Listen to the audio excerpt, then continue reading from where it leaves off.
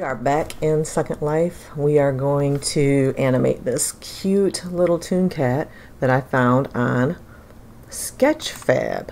Ever since I did my spider video, I have been obsessed with Animesh. It is so much fun and it is so easy with Bento Buddy that I had to show you. So basically, we're going to go to Sketchfab and I will provide the link, and we're going to download the 3D model, which is an FBX file. It does come with a texture file too, so we can texture the cat. We're just going to get to the point where we can bring this in world like this. It was so easy. The animations are already there. It's really fast and easy, and we are going to do that. So here we are in Blender. We're going to import the FBX file that we downloaded. Source, there's the FBX file. We're going to bring it in. Oh, she's a big boy. Or she's a big girl, I should say. That's all right, though, because guess what? Bento Buddy has the ability to help you scale down very easily. All you got to do is go to your rig tools, and add, or rig creation rather, and add a safe rig. All this does is give you a little skeleton so you can kind of figure out, hey, how big should this be? It's going to grab the armature, hit scale, and bring it down maybe knee high, a little bit lower.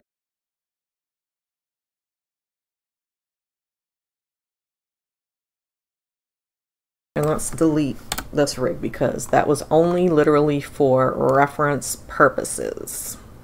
All right, and the next step is we're going to go to the template creator right here under template creator editor in the visual snap mapper, and make sure we have selected the armature here. All we have to do is select action. Boink. But we're going to figure out which bones can be used, and we're going to go ahead and do that. And it's really so much easier than I previously understood it to be. We have eye bones, we have ears, we have feeties, or paws, I guess, tail. All right, and at this time, I think we should bring these forward so that we can see. We'll bring the armature forward so we can see what, you know, everything that's going on. And we're going to start by just mapping some bones here. I guess we'll start, I think the easiest place to start would be the pelvis. So there's a torso on Toon Cat here, and there's a pelvis on our Bento skeleton. You just select the pelvis on there, select the torso here, and map these bones. Just as simple as that. Then we're going to select the spine here, and we'll use the Bento Buddy's M torso for that one. And we'll map those bones. Look at that. So fast, so easy. We got a spine 2 bone here, and let's see what's left. Oh look, a chest bone. So we got spine 2 and chest. Let's map those. Then we have a head. And here's the head on this one, so let's map these bones. We've got a neck here, right below the head. I probably should have done that one first, but that's all right. Doesn't matter.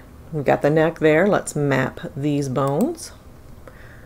All right, so we've got those mapped, and let's look at what this fill tool does, okay? We're going to start with the left leg here, and you can see all of the bones and what they're called over here in the upper left-hand corner, plus you can see it in your bone properties panel. This is foot FR. We don't want to use the IK bone, and we'll just count back on how many are in this chain here. That's the root, so we're not going to use that. We got 1, 2, 3. So that's leg upper, leg lower, and the foot. Now when we do this fill, we're going to want to make sure that we choose the end bones. 1, hip, leg upper, knee right. That makes sense to me. So 1, 2, 3. That'll be the ankle. And then you got 1, 2, 3. So we're going to just simply, oh, and we also have to set the chain limit to 3, and we'll click the fill button. Look at that. Just automatically fills everything in, and you notice that the IK bones just snap back. And I move them out the way just so I can see. I'm going to move over here to the right side, the left side rather. And we're basically, we know that the chain is 3, and we're going to use the foot and the ankle again, and we're just going to hit fill. Now, we can use the same exact methodology to do the tail. Can't see the tail, so what do? I don't know what to do. Oh, it's very simple. Look, show all bones. They're still under the visual snap mapper. Show all bones. Now we can see everything. Now we have everything shown. We got a tail here. Makes sense that we would probably use another tail. So we have a tail here. We've got M-tail 1. What's that? That's the tail base. We'll do M-tail 1. You've got a tail here. Tail 1, 2, 3, 4, 5. So you got a chain limit of 5. 1, 2, 3, 4, 5. Plenty of length there. You do want to choose the end bone when you're mapping, when you're using the fill command. So we'll take those last 2 end bones and fill. Voila! We can move on to hind legs. Move these IK bones out of the way. I just realized I made a mistake. Make sure you hit the chain limit at 5 when you do fill. So select the 2 end bones, that one and this one, and click fill. Now they're all there. It's pretty easy to tell if you made a mistake because all the bones that are mapped turn blue. Anyway, let's move on. All right, so we'll look back here. We've got the foot back right. 1, 2, 3, 4. Right? 5, 3, 4. And it looks like we can use these over here. So we've got the hind limbs that'll work for this chain. So 1, 2, 3, 4. 1, 2, 3, 4. Make sure that one's selected. You can see that it is. It's highlighted in yellow. Okay. Remember to set the chain limit to 4 and fill. Now you see that they're all filled. This is just the IK bone. You can move it and see underneath. All right, let's move this one out of the way. We'll do the same thing on the other side. 1, 2, 3, 4. Make sure you select the end. 1, 2, 3, 4. Chain limited as at 4, fill. And those bones are now mapped. All right, we're gonna do the mouth next.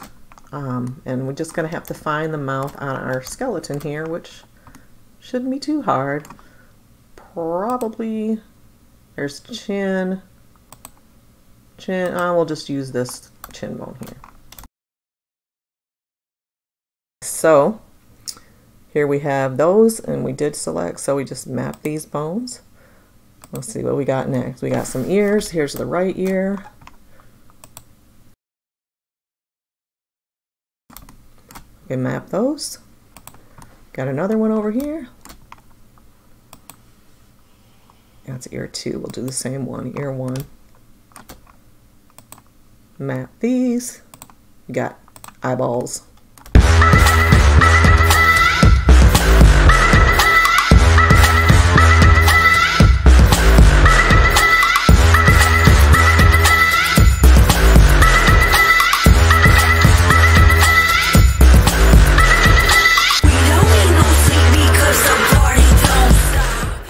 Let's make sure we file, save the file, reset the stage, which basically just detaches the tool. So we'll grab the rig, come up here, reset stage, boom, everything is back to normal. So simple. The next thing we're gonna do, this cat has a rest pose. You can tell this by going into edit mode, and this is how the cat its rest pose is. So what we're going to do is we're going to use Bento Buddy to make sure that we have the right frames for our animation. So since the Toon Cat has a rest pose, that should definitely be used as the first animation frame. So Bento Buddy can fix this for us too. You just go to the animation section here, go to reference pose features and create a reference pose, which is right here, reference pose features, create a reference pose. All right, so now we're in our rest pose, we're out of frame 1. And Bento Buddy then knows already when we go to retarget this animation that it can skip the first frame because it's marked basically as a reference pose. So the first frame has a reference pose and the animation will begin at frame 2. So it's really as simple as that. Go up to mesh export. We don't have to worry about none of this. We have mapped mesh, so we'll export mapped mesh. Call it whatever you will. Just make sure it's in a file somewhere. Now we're going to retarget the animation so that we can get it and prepare it for export. All right. So we're going to go to the Toon Cat rig. We're going to go under character tools. Then we're going to go under retarget animation. And this cat is not a human, it's an animal, and it has a custom rig, so we need to glue it and hit action. And that gives us a Second Life compatible rig that actually has a walk animation, which is amazing. Now we're basically prepping this thing for export. We're going to go to the animation panel on Bento Buddy.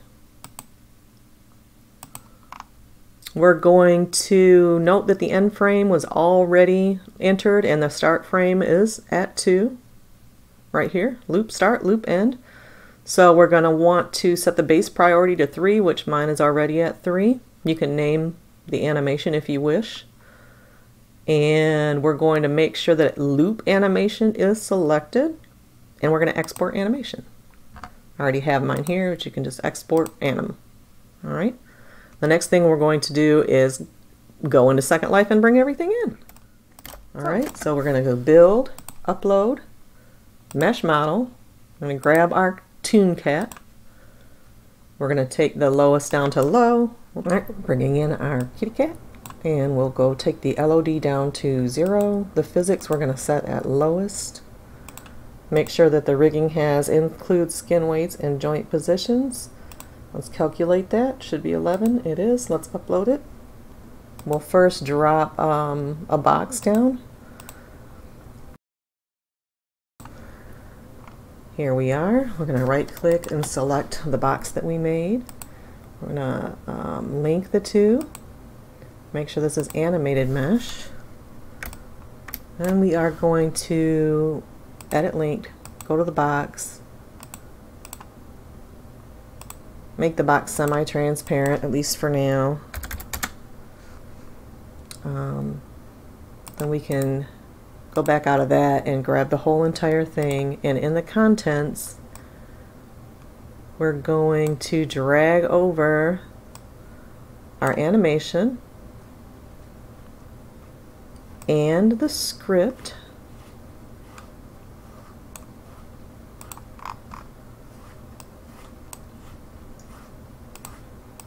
And there you have it.